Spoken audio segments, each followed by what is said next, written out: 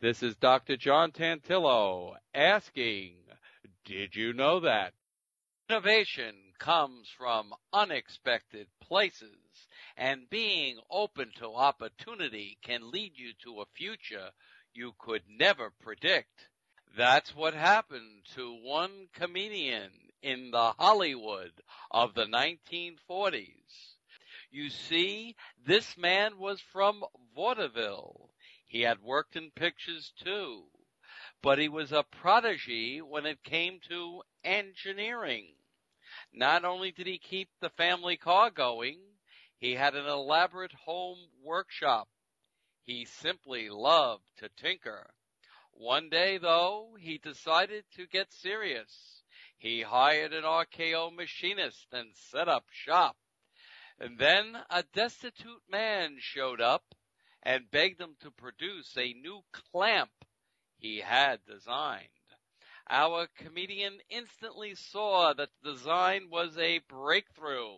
It solved a major problem for airplanes: leakage.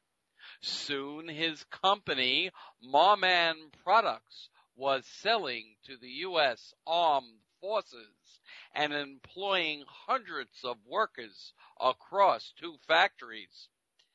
The comedian was now an aerospace industrialist.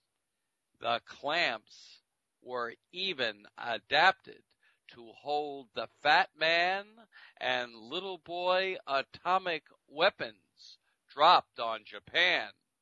By the end of the year, the company had 200 product lines and had branched out into motorcycles. He sold the company in 1955, but kept on innovating until the end of his life, even securing a patent for a wrist-worn heart monitor. Who was this man who turned a career in comedy into anything but a joke? None other than Zeppo Marx, the youngest of the Marx brothers.